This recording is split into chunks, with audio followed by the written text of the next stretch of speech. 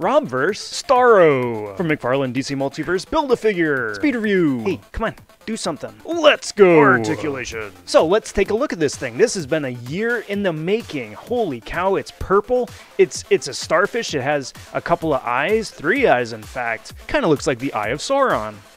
No, this is Patrick. It's got texture work and a wash over it. You can spin it. That's a neat trick. The tentacles aren't really bendy much. In fact, there's no articulation at all. It's a statue. No, Sarlacc. Not again. So after nearly 12 months of putting this thing together, it just kind of stands there. It's a starfish that can't even stand up straight. You gotta lean it against something. There's no base.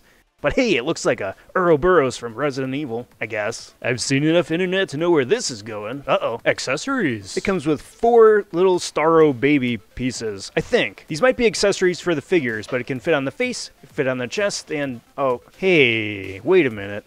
Ninja Star! Look at me, Mom. I'm a superhero. Hey! Stomp. Calamari, anyone? Nom, nom, nom, nom. It says a lot when your Build-A-Figure would be just as successful as a cardboard cutout. I knew this would be a disappointment getting into it, but man, in hand, 3 out of 10. Get out of here, Demogorgon.